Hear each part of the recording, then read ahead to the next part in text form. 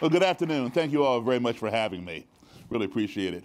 And this lecture is more about communication than it is about the Ku Klux Klan and neo-Nazis. But what I do is I use those groups as extremes compared to a black person.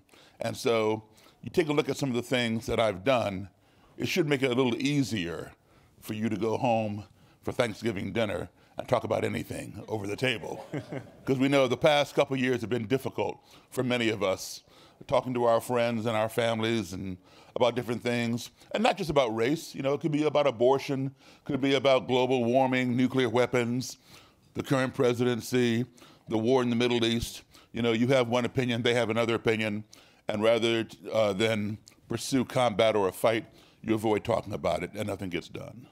Okay, well, I grew up as a child of parents in the U.S. Foreign Service. So I lived a lot overseas as a kid and come back home every 2 years back here, then go back overseas again. Today, as a professional musician, I travel all over the world performing.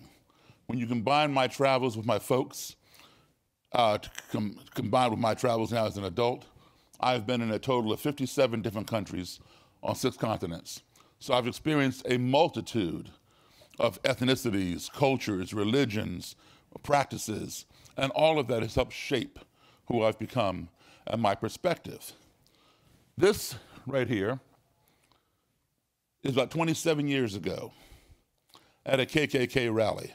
I was curious as to how someone can hate me when they didn't even know me. This was the result of me marching in a Cub Scout parade in Belmont, Massachusetts, as the only black scout. While most of the people cheered us, we were marching from Lexington to Concord to commemorate the ride of Paul Revere. People are yelling, the British are coming and smiling and cheering us.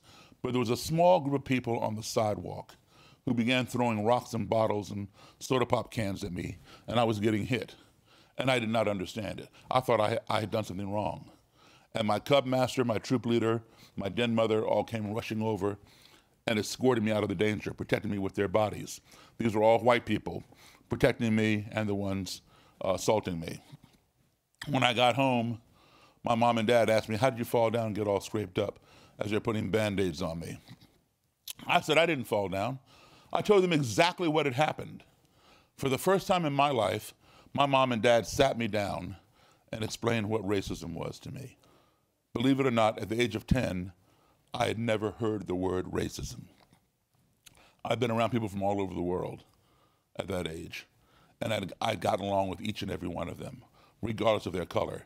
This thing, racism, was totally foreign to me. And I didn't have big brothers and sisters to learn things from, you know, from their experiences. All I had were my mom and dad. I'm an only child. My folks got it right the first time. And my mom and dad never lied to me. They always told me the truth. If I had a question or a problem, they solved it for me, gave me the answer, or gave me the tools by which I could do it myself. But when they told me why I was being hit, I did not believe them. I literally thought they were lying to me. My 10-year-old brain could not wrap itself around the idea that someone who had never spoken to me, someone who knew absolutely nothing about me, would want to inflict pain upon me for no other reason than this, the color of my skin. It made no sense. So I didn't believe them.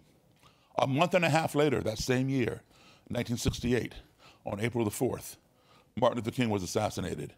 And every major city in this country, including right here where you all are, New York City, Washington, D.C., my hometown, Chicago, Nashville, Detroit, Baltimore, Philadelphia, all burned to the ground with destruction and violence, all in the name of that new word I had learned, racism. So now I knew that this thing, racism, does exist, but I did not know why. And I formed a question in my mind at that age, which was, how can you hate me when you don't even know me? And now for almost the next 52 years, I've been looking for the answer to that question. So who better to ask than someone who would go so far as to join an organization that has over 100-year history of practicing hating people who do not look like them and who do not believe as they believe. So I began seeking out KKK members and supremacists to find out, how can you hate me when you don't even know me? I never set out to convert anybody. I just want the answer to my question so I can, process it and try to understand. So I would attend Klan rallies and different things. Like I said, this is about 27 years ago, about 100 pounds ago. Towards the end of the rally, you can see the burning cross in the background. This one was about almost 4 years ago. The first one was in Maryland, that one is in Missouri, towards the end of a rally. Now, what do I do with these things? I talk to people. I try to learn and understand, okay? When I ask people this, how can you hate me when you don't even know me? This guy right here with the green cross on his face, he threatened me when I came on the rally ground. This other guy here, you can barely see his face, he was the leader. He was murdered a couple years ago. I'm told things like, we hate you because you're a criminal. Black people are prone to crime. That is why there are more blacks in prison than there are whites. Well, that's a half-truth. Yes, there are more blacks in prison than there are whites, but not because we're prone to crime, because of an inequitable judicial system. I'm told that blacks are lazy. We don't want to work. We prefer to scam the government welfare system. And I'm also told that black people have smaller brains than white people. Therefore, we don't have the brain capacity to have as high an IQ as white people. Now, when you hear these things, and you're standing as close as I am to somebody like that, are those words offensive? Yes, they are very offensive. Am I offended? Absolutely not. Now, that's the difference. Most people would take offense at hearing that, and combat would be on, and nothing would be accomplished. And if you react to that kind of provoking or provocative statements, all you're doing is lending credibility to what they're saying and empowering them. All right? Why should I be offended by somebody telling a lie? That person doesn't know me. I just met him 5 minutes ago. And all he sees is this, and has determined that I'm a criminal and that I'm lazy, and I'm on welfare, my brain is small, I have a low IQ. So I let them get it all out. And then once they get it out, I listen, and I don't push back and attack. They're thrown off their game. And then I let them know, hey, you know what? I don't have a criminal record. I have never been on welfare. I've never measured my brain, but I'm sure it's the same size as anybody else's. All right? And then we go on from there. You're planting a seed, but naturally you need to nourish that seed. You start here. And as you nourish that seed, you get here. You find more commonalities. And then by the time you get here, you have forged a relationship. You nourish the relationship, you get closer, find more commonalities. By the time you get here, you have developed somewhat of a friendship.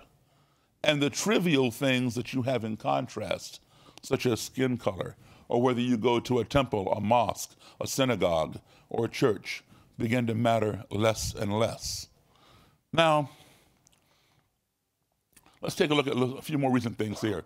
This is one of the many incidents that happened in Charlottesville at the Unite the Right rally.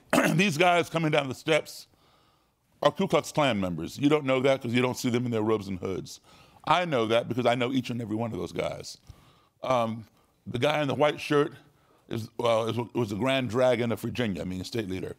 He's trying to hit the black guy with his Confederate flagpole, and the black guy is trying to set them on fire with an improvised flamethrower, aerosol can, and a match. The Imperial Wizard, which means national leader, you don't see him. He's about right here. He'd already come down the steps before the guy lit the flamethrower. He's wearing a black bandana, a blue jean vest, and a black jeans. He comes around, walks this way, turns around, and now the guy has lit the fire. He sees him trying to set his members on fire. The leader, the Imperial Wizard, pulls out a gun, points it at the black guy's head, and shouts, "Hey, nigger," and then lowers the gun and fires it. And the bullet goes into the ground. Right there we see the gravel just opposite the black gentleman's foot. And then he turns and he walks away right past the Charlottesville police, who are standing there in green neon vests watching the whole thing go down and doing absolutely nothing. I'm going to show you the video of this. I'm just setting it up for you so you'll understand what happens here. And then I want to walk you through it. Right, there he is. There.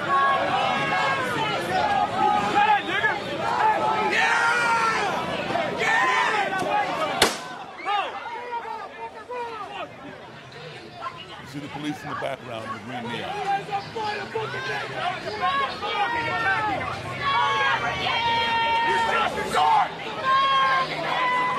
That was a gunshot. Okay. That's Charlottesville, Virginia. That's not New York City. But you know what? It could be. Don't think for 1 second, folks, that can't happen right here. It can happen right here. Anywhere hate happens, that can happen. And Charlottesville is as much a part of your city as New York City is. Any city in this country is your city as an American. All American cities are your city. You can only live in one at a time, but they all belong to you. So the problems that Charlottesville has are your problems.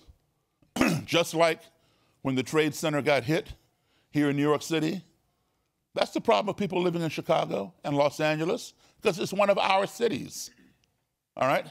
What do you do when you see something like that happen in your society? Well, should we blame people? Let's blame the black guy. He's setting people on fire, trying to set them on fire with a flamethrower. Yeah, he should be blamed. You shouldn't be going around trying to set somebody on fire. Let's blame the Klansmen for trying to hit somebody with their Confederate flagpoles. That's wrong too. Let's blame the Klan leader for pulling out a gun and firing it. That should not have happened. Let's blame the police, who we pay to what? Serve and protect. And they did absolutely nothing. Well, we can blame them. They didn't do their job. Or maybe we should blame ourselves for allowing our society to come to that point in the 21st century. But you know what? For everybody you blame, they're going to blame you back or blame somebody else. So all you're going to be doing is spending all day blaming, and nothing gets accomplished. I'm going to tell you something. Our society can only become one of two things.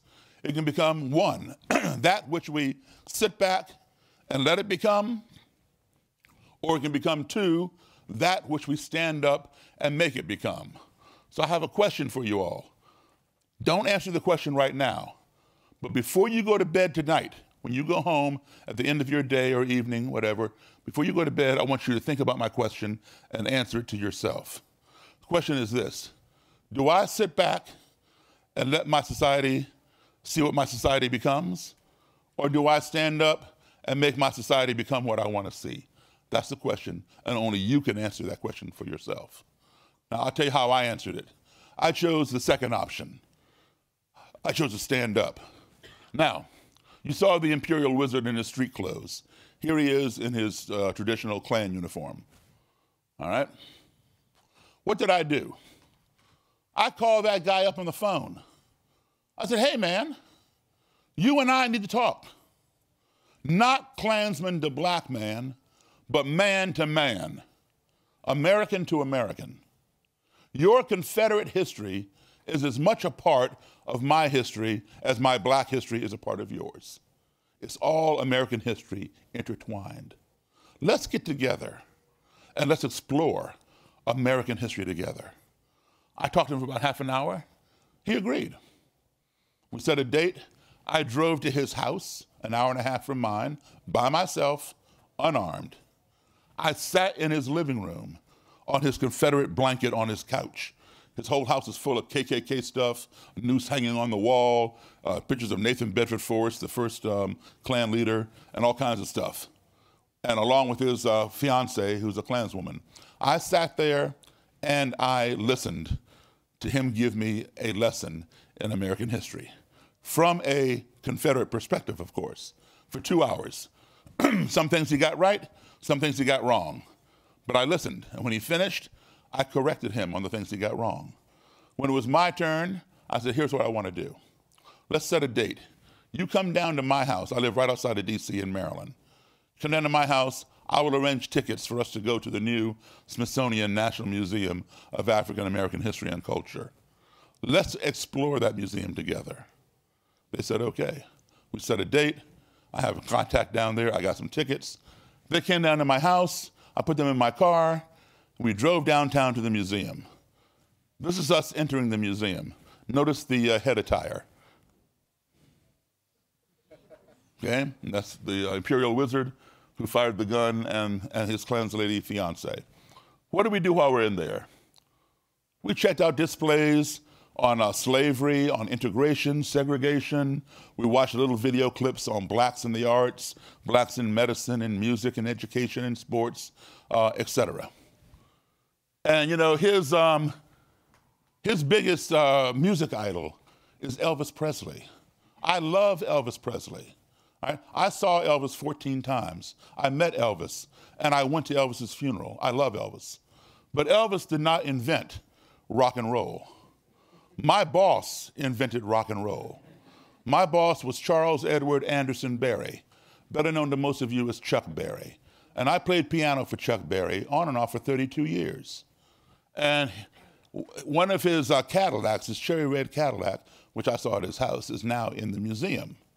So anybody who likes rock music, I don't care if it's Led Zeppelin, the Beatles, the Rolling Stones, Elton John, Metallica, Twisted Sister, Ozzy Osbourne, anybody who plays rock, all of their DNA goes back to Chuck Berry. So I took him to see Chuck Berry's car, you know, on another floor in the museum. Now you notice he's holding his fiance, right? He's holding the Klan's lady. So here we go to see the car. Now who's holding his fiance? I work fast. Okay. So that's Chuck Berry's car. Now, we toured the museum for about 2.5 hours. There's no way you can take in everything in 2.5 hours. You can't even do it in 2.5 weeks. You got to go back and go back and go back to saturate yourself with so much vast history that we don't learn in 1 month. Okay. We left the museum. I gave her my cell phone, said, here, take a picture of the Imperial Wizard and myself. And I went and stood by the marquee for the museum. This is what he did, totally unplanned. Well, there's myself and Chuck Berry, okay? Playing Johnny Be Good. You going into his duck walk. There. Now, that does not happen overnight. That's a long ways from, hey, nigger, boom. A little bit less than a year. August 12th, 2017 was that rally in Charlottesville. That was the end of June 2018. It's a little bit less than a year. The story does not end there. It goes much deeper. He's going to marry that Klan's lady in a couple weeks from that picture. I've been working with him for a year. We've developed a friendship.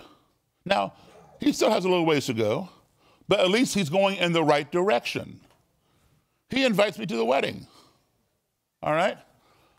It goes even deeper than that. I'm the only black guy at a Klan wedding, right? But it goes deeper than that. She's from Tennessee, the Klan's lady. Her father is too ill to come all the way up to Maryland to escort his daughter down the aisle to give her away.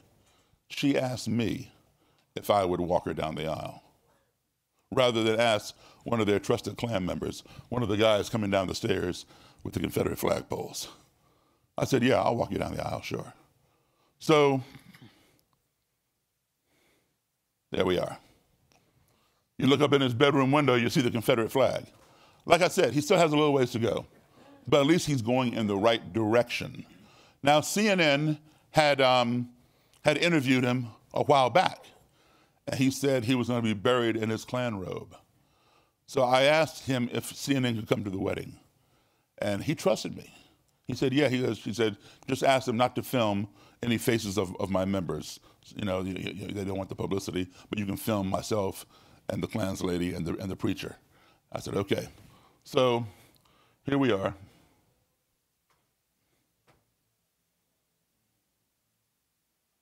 As you stand in the presence of God. This time, it was Davis giving something away. The bride. Me and his friendship has been something really special. She wanted me to be a part of this wedding. That's beautiful. That's a seed planted. There you have the imperial wizard, the Klansman, the bride, the Klanslady, and the surrogate father. Again, this does not happen overnight, but it happens with communication. In this country, we spend way too much time talking about the other person, or talking at the other person, or talking past the other person. Why don't we spend some time talking with the other person? And things like that can be achieved. I'm gonna tell you what did I say I majored in? Jazz, music, okay? My degree is in music. I'm just a rock and roll piano player, all right? I'm not a sociologist or a psychologist. If I can do that as a rock and roll piano player, certainly you all can sit at your dinner table and have conversations with your family about anything, okay? Civil discourse is the key.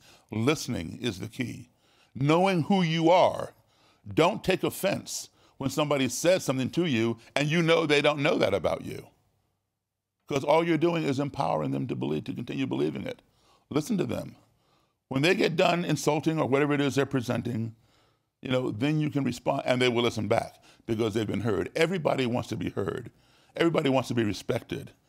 I do not respect what he stands for or many of the things that he says, but I respected his right to say them. It bothers me a great deal as an American. We call ourselves the greatest nation on the face of this earth. Don't get me wrong, I love my country. I'm patriotic. But that bothers me. Perhaps technologically, and you all know about technology here at Google, perhaps technologically, we are indeed the greatest. We, Americans, put a man on the moon. We invented that technology. And while Neil Armstrong was up there walking around talking about one small step for a man and one giant leap for mankind, we were able to talk with him all the way from Earth to the moon via satellite radio phone. We invented that technology. Everybody in here has email.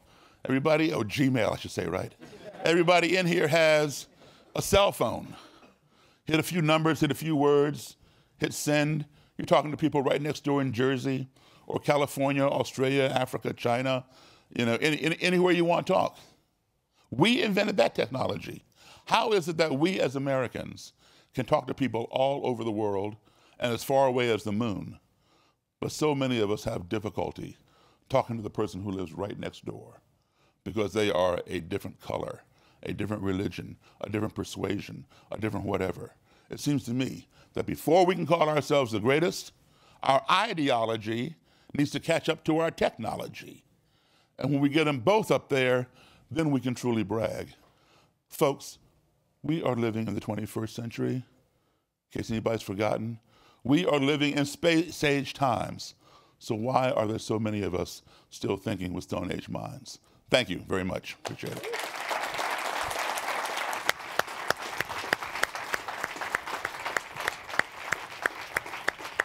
Wow.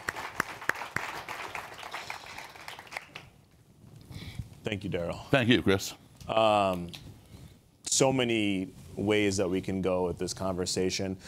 Before we jump in here, we're going to do about 15 minutes or so on the stage, just Daryl and myself, and then we're going to have Q&A. So start thinking about your questions. I know that I have so many. So I'll start with this. You spoke a lot about, subtly talked about education, how you educated yourself not only about this country and history on both sides, but also about the Klan. Right? You're very knowledgeable about the ranks, about who holds what position, what have you. Can you speak a bit about the role education plays in connecting with somebody and what you've done to prepare yourself for these types of conversations? Absolutely. No matter what kind of conversation you want to get into, and I said, you can take race off the table. You're into a conversation about abortion or about climate change and whatever. Learn as much as you can about the other person's perspective. Mm-hmm. Put yourself in their shoes. How would they think based upon what you know about them or about this ideology? Okay? And then formulate your defense about that. Mm-hmm. Okay? Learn as much as you can.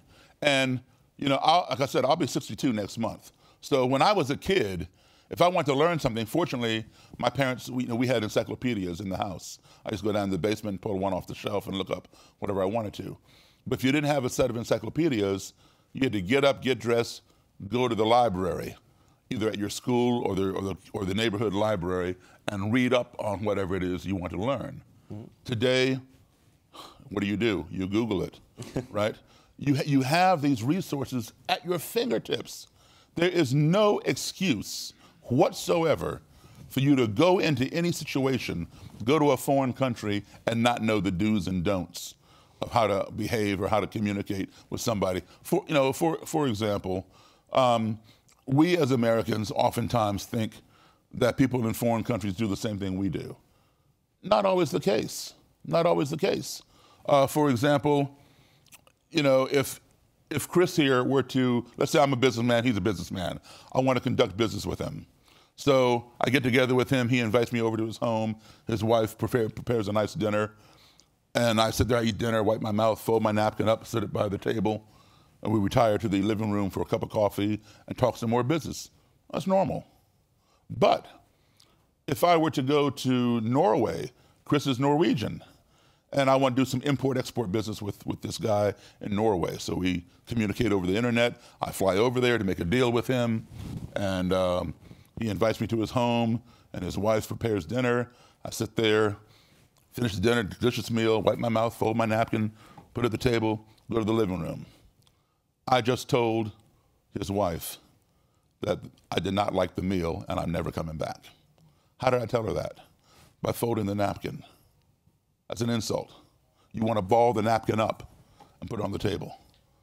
So if you don't know that, you might go somewhere and out of your ignorance, because you didn't study up on it, you're going to blow your deal because you have subtly, or rather overtly, insulted somebody.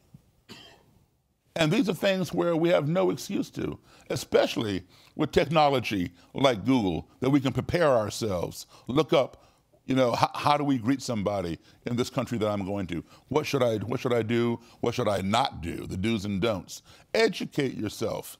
Education is the key to curing ignorance. Mm-hmm. And I can tell you something. A lot of the problem with racism in this country is this. It's a chain. It starts with ignorance. Ignorance leads to fear. If you don't keep that ignorance in check and cure it, all right? We fear what we don't understand, the things that we don't know, of which we're ignorant. If you don't keep that fear in check, that fear in turn will escalate and lead to hatred, because we hate the things that frighten us. If you don't keep that hatred in check, that will escalate and lead to destruction. We want to destroy the things that we hate. Why? Because they frighten us. Mm-hmm. But guess what? They could have been harmless and we were just ignorant. We saw that whole chain unfold in Charlottesville that same day when on August 12th, there was a lot of ignorance in Charlottesville. There was a lot of fear. There was a lot of hatred. And it culminated in destruction when a white supremacist got inside his vehicle and tried to murder as many counter-protesters as he could by driving full speed into the crowd. He succeeded in injuring 20 people and murdering one young lady named Heather Heyer. Ignorance breeds fear, fear breeds hatred, hatred breeds destruction. Sometimes I talk to elementary schools, for example, and middle schools, and I'll just be talking casually, to these kids, and then all of a sudden out of the blue I'll say, "Hey, there's a snake under your chair." Mm-hmm. And they'll all jump and scream and throw their legs up in the air, and then they realize there's no snake there. and they start laughing, and I say, "Well, why did you scream?" "Oh, well, I'm afraid of snakes. I hate snakes." "Well, why do you hate them?" "Oh, well, they're slimy. They're bad. They'll bite and da-da-da." Well, there's your ignorance. Snakes are not slimy. Snakes are dry, okay? And not all snakes are bad. So there's your ignorance. And you say, "I'm afraid of snakes. I hate snakes." So then I ask, okay, well, there is no snake under your chair. But let's just say there was a snake under your chair. What do you want me to do about it? You know what they all say? Kill it. There's the destruction. All right? We need to stop worrying about the hate. Let's stop worrying about the hate. Let's stop worrying about the fear. Let's go to the source. The source is ignorance. And there is a cure for ignorance. And that cure is called education. If you cure the ignorance, there's nothing to fear. If there's something to fear, there's something to hate. If there's something to hate, there's something to destroy. You know, you have two kinds of people. You have people who are ignorant, you have people who are stupid. And some people define ignorance and stupidity as being synonymous. Me, I don't. For me, personally, an ignorant person is someone who makes the wrong decision or a bad choice because he or she does not have the facts, does not have the proper information to make a good choice or the correct decision. You give that person the facts, you have alleviated their ignorance. A stupid person is someone who has the facts, who has the right information, and they still make the wrong choice. For example, if I were to paint the walls in a room and I don't post any signs that say wet paint, stay off the walls, anybody walking into that room is ignorant to the fact that the walls are wet. And they might go and lean up against the wall, and now they got paint on their clothes because they didn't know. I can fix that. I can post signs that say wet paint, stay off the walls. I can stand in the doorway, tell each person coming in, hey folks, gather around the center. I just painted these walls 5 minutes ago. All right, they're still wet. So now everybody has the facts. Everybody has the education. Everybody has the proper information. But still, one person goes and leans against the wall, and now he wants to know why is there paint on his clothes? It's because he's stupid. Okay? So fortunately, there is a cure for ignorance. It's education. Unfortunately, there's no cure for stupidity. If you give somebody the education, they choose not to use it, there's nothing you can do until they employ it. Remind me not to invite you to my future second grade classroom. When any parents call me up. So you said something really key there in terms of, provide the information, you can cure the ignorance. You know, we think here at Google that we're providing a lot of information. We're providing access to the world's information. That's part of our mission. But there are stupid people out here. So bringing those people to the table has been a hallmark of the last 35 years of your life. So can you talk a little bit more about how you bring people who otherwise would have access to information, who maybe not choose to look into it, right. They have access to it. How do you bring them to a point where they want to even listen to the information, and then from there to ingest it and possibly change their ideology? Right. Okay, I just want to point out one thing, though. Not everybody, I'm not considering everybody who's a white supremacist or whatever to be stupid. Okay. Many of them are not stupid by any means. They go from third grade dropout all the way to President of the United States. President Warren G. Harding was sworn into the Ku Klux Klan in the green room of the White House. President Harry Truman had joined the Klan for a very short time before he became president. And he didn't like it, he got out and became president. Supreme Court Justice Hugo Black was in the Ku Klux Klan when he got the appointment to the Supreme Court. He had to leave the Klan to sit on the Supreme Court. Senator Robert Byrd, who just passed away a few years ago, oldest living senator from West Virginia, he was a Klansman back in the 1940s. So it ranges from the guys who throw chairs on Geraldo and Jerry Springer all the way to college graduates with advanced degrees. The stupid part is thinking that the color of your skin gives them superiority. But academically, they're all across the board. You bring them to the table by inviting them to a conversation. Don't frame it as a debate. Yes, you are going to debate something for sure, but frame it as a conversation. Because when you say a debate, people's walls go up and they're ready to defend something and engage in some kind of verbal combat. But say, look, I want to understand why you feel the way you do. I want you to convince me that I should think about things from another point of view. I want to try to see things from your point of view. I'm here to listen. That's one thing they don't get, because usually it's always somebody pushing back, pushing back. So they're happy. Now they have a platform. And the more they talk, the more flaws you're going to find, especially if you're right. And just let them come out, and you just make a mental note, and then you address each one of them. Because at the end of the day, I've seen this happen many, many times. At the end of the day, we each have to go home and think about the interaction that we had with one another. And then what happens with them is they think, what Daryl said I think is right, but he's black. But it's right, but he's black. So it's a cognitive dissonance kind of thing. And then they struggle because how can a black person be right? We're criminals, we're on welfare, we have small brains. And then they have to decide themselves, do I continue living my life as a lie, or do I turn around and live the truth? That's their struggle. And they convert themselves. That's why I say, I don't convert them, I'm just the impetus to give them food for thought and allow them to process it.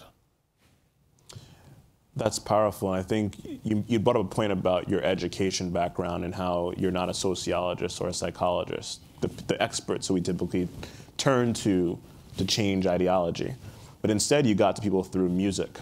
So can you talk a little bit more about how music and other mediums like sports and technology can actually bring people into the conversation, and how you've utilized not just your music, but also your love of this country to bring folks into rooms?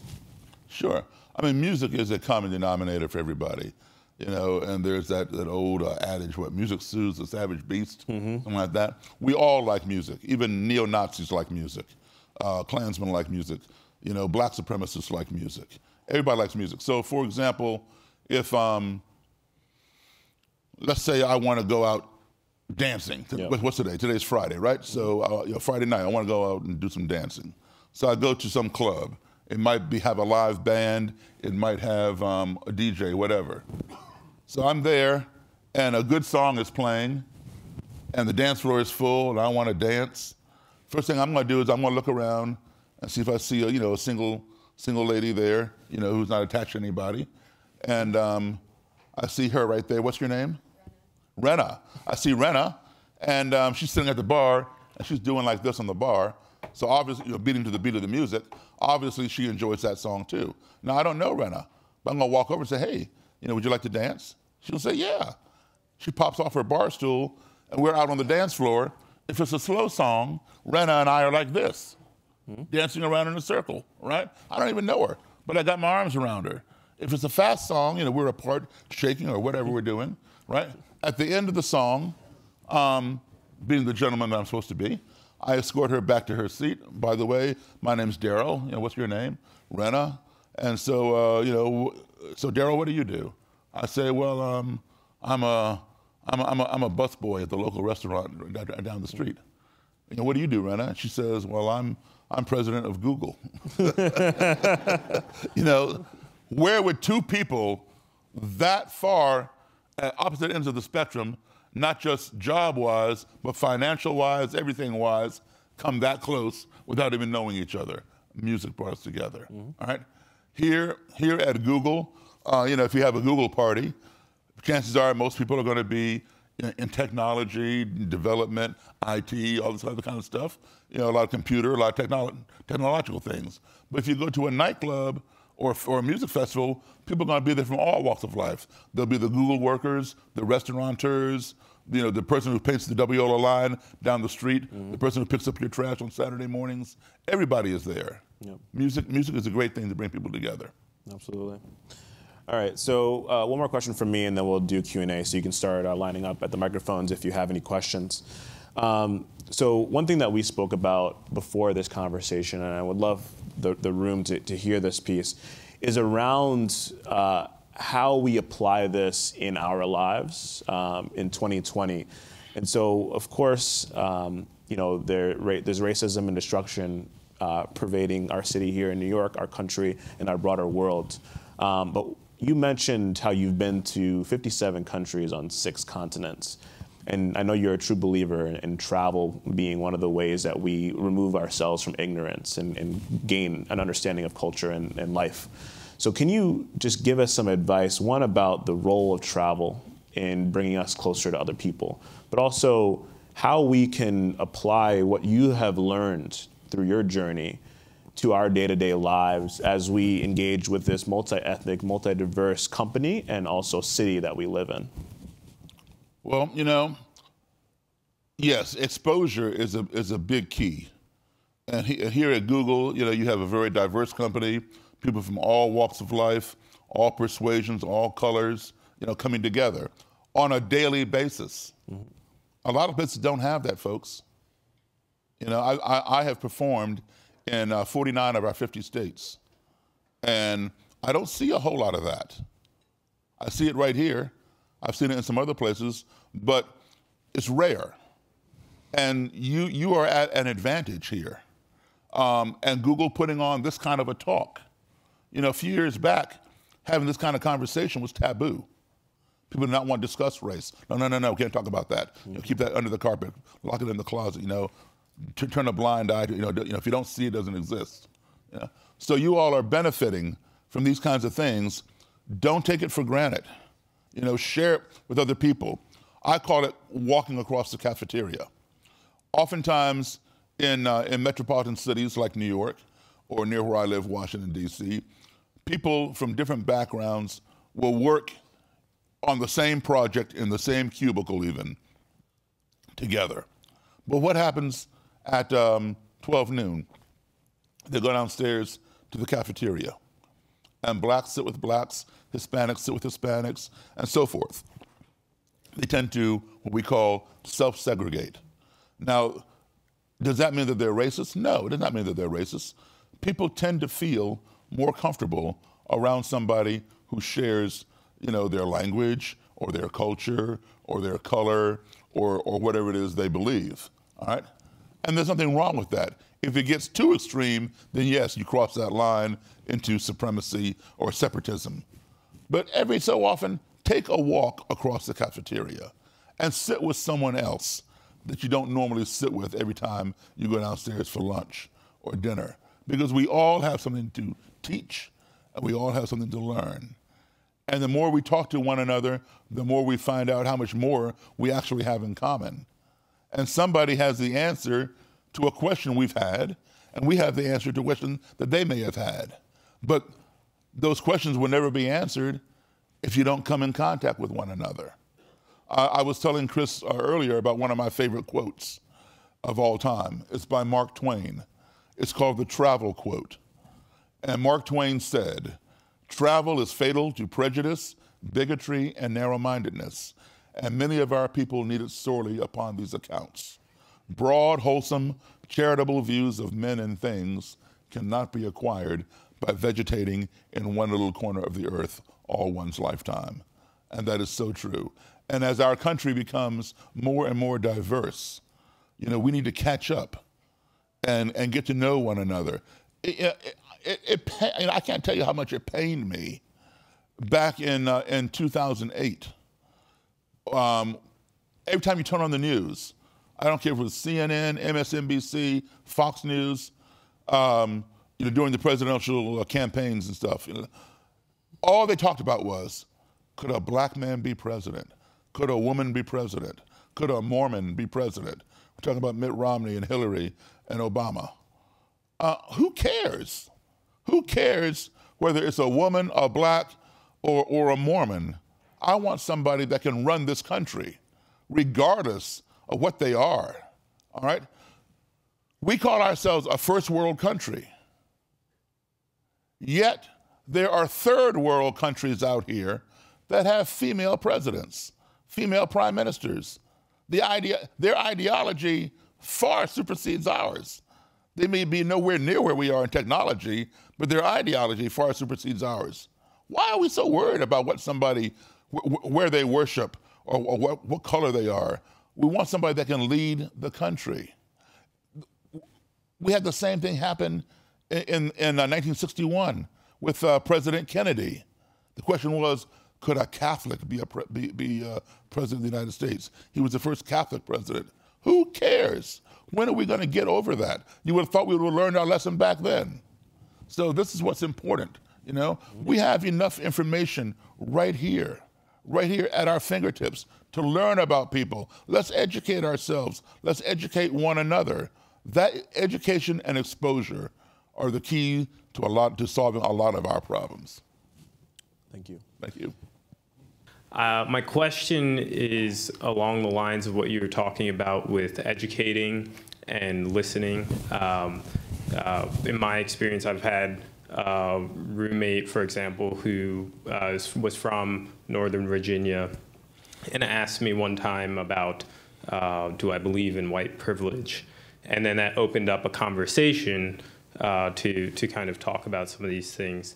But in that process, I found that as I listened to him and some of the sources that he was listening to or ingesting and tried to share and just listen to his, that we run into, or within our within this age, this technology age, we also run into the issue of somewhat of an echo chamber. And so while he said he wanted to listen and hear some of the things that I would share, he could also just be very closed-minded in the sense of giving me more of what he was listening to. So, for example, like picking up a book, I would suggest reading 10 pages, coming back to his points.